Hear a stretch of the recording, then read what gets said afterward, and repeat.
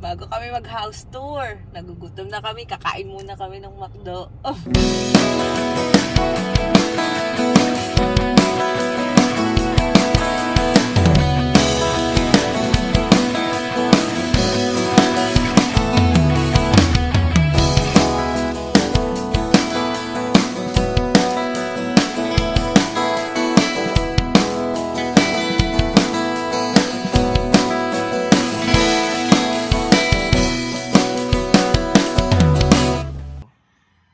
Hi guys! I'm standing in front of Hamptons place, Angono. So, itong townhouse na to, it is one of the most affordable townhouse here in Rizal. So, as of today, in making this video, itong townhouse na to is 2.7 starting price ng inner unit natin. Affordable siya, yet yung quality hindi na compromise. It is developed by 𝗪𝗏 Land. So, upon entering, sasalubungin tayo ng napakalawak na parking area. So, yung parking area, kung makikita niyo yung kotse namin, so, kasyang-kasya siya. Hindi naka-osle yung puwet or something. So, kaya rin mag-fit ng mga SUVs dyan. So, dito sa parking area, ito kasi is end unit, so may sobra akong 2 meters dito sa side. But for the inner unit, 4 meters yung frontage niya. So, meron tayong electricity.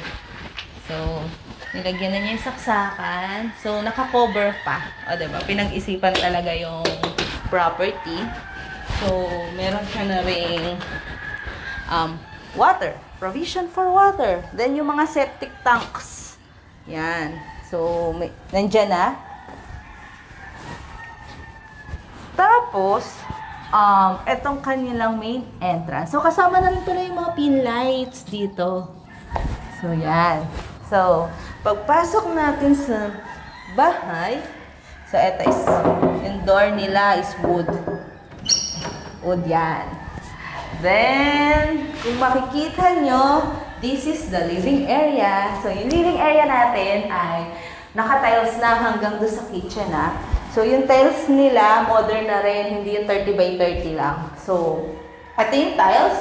May mga provisions for electricity, internet, then, yung kanilang bintana. Ito yung isa sa mga nagustuhan ko kasi hindi siya yung typical na bintana normal, yung mga 𝗔𝗺𝗃𝗃. So, ito is ano na siya, yan, modern. Tapos, ang smooth. So, hindi siya yung parang ano lang. So, parang mumurahin na bintana. So, for the price, it's worth the money. Tapos, sa ilalim ng hagdan, i-maximize nila yan. So, napakalaking, ginawa nila tong storage. So, napakalaking advantage yan. Kasi yung mga gamit nyo, hindi na nakakalat. So, meron na siyang provision, storage, para sa hagdan. Then, dito naman sa dining area, meron tayong isang maliit na kasama na sa turnover na countertop.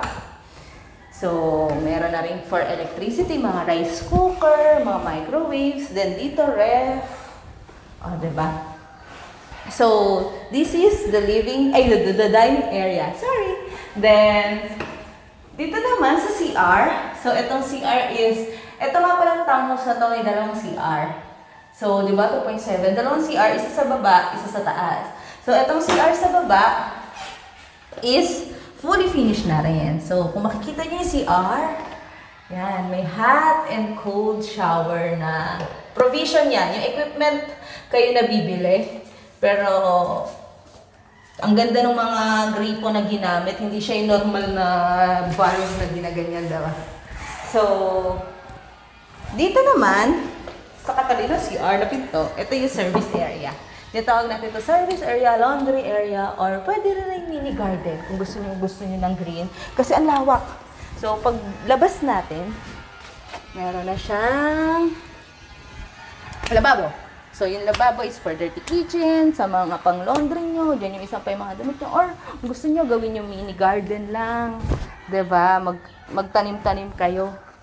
So, pati yung mga inner unit natin, ano ganito rin. Meron na rin siya provision na 2 meters ata to. 2 meters ata to. Na sobra pa dun sa property. So, hindi lang siya yung nakasimento. Kala ko kasi nung una, yung nakasimento lang yung kasama sa property. Hindi pala. Yung property line pala, may 2 meters ka pa. So, di ba? For 2.7 million, as of making this video, kasi yung real estate, nagtataas eh. So, worth talaga to. So, may ano na rin siya sa mga ilaws. May electricity din, ayun.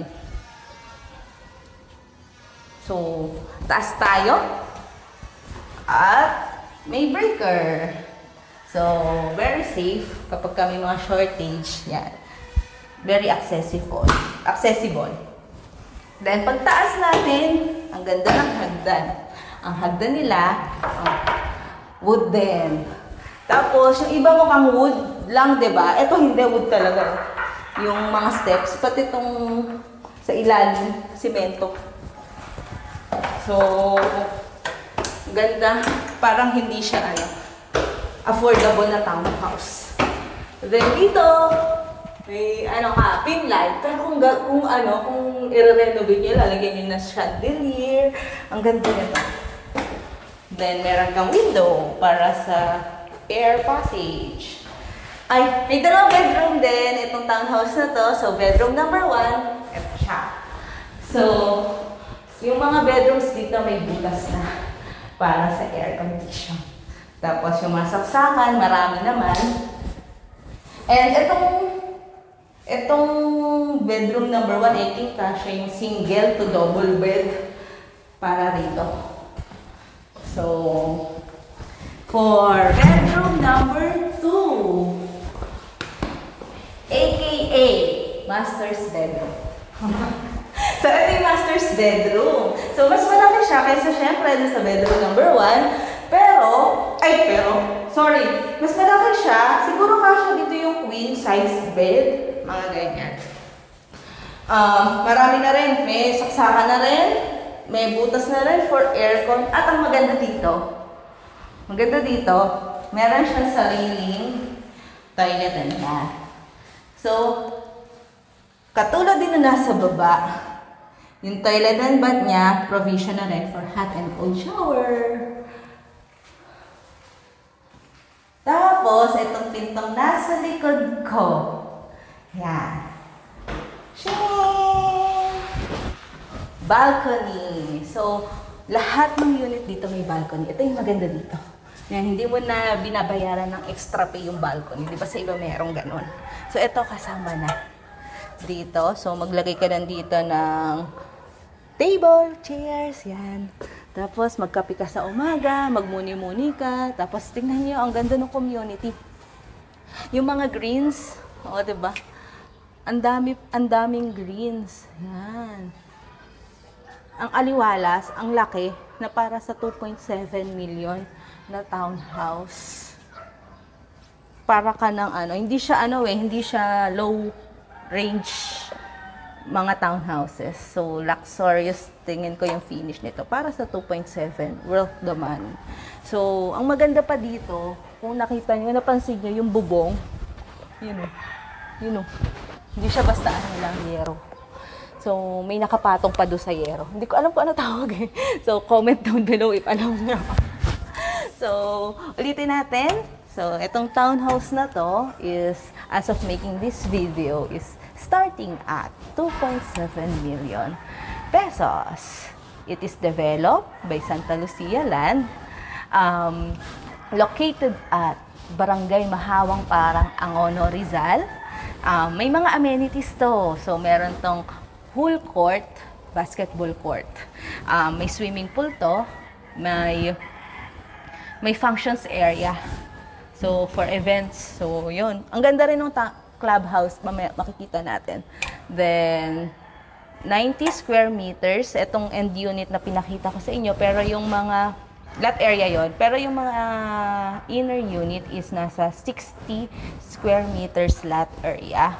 Then, nagre-range yung floor area nila in 67 to 68.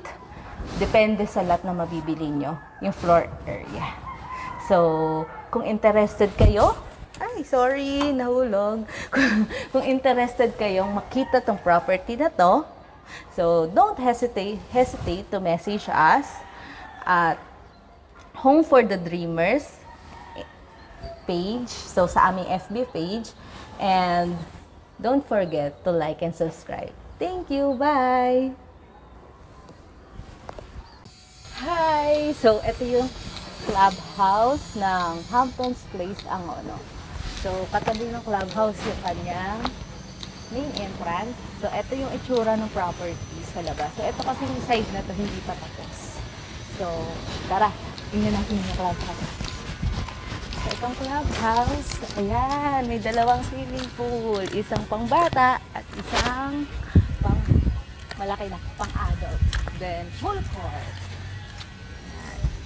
After ng pool court, meron silang function areas. Nakalakaran kasi yung mga function areas kasi hindi pa tapos. So, tingnan na lang natin yung function area.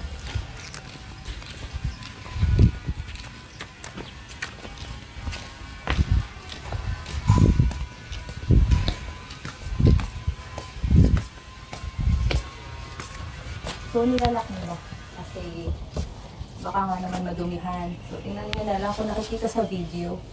Kita siya. Galing. Ito yung CR. Para kapag kami event, agad yung CR. Then, ito yung mga kitchen. So, meron siyang parang industrial kitchen. Malaki na kitchen. So, ito yung mga kita.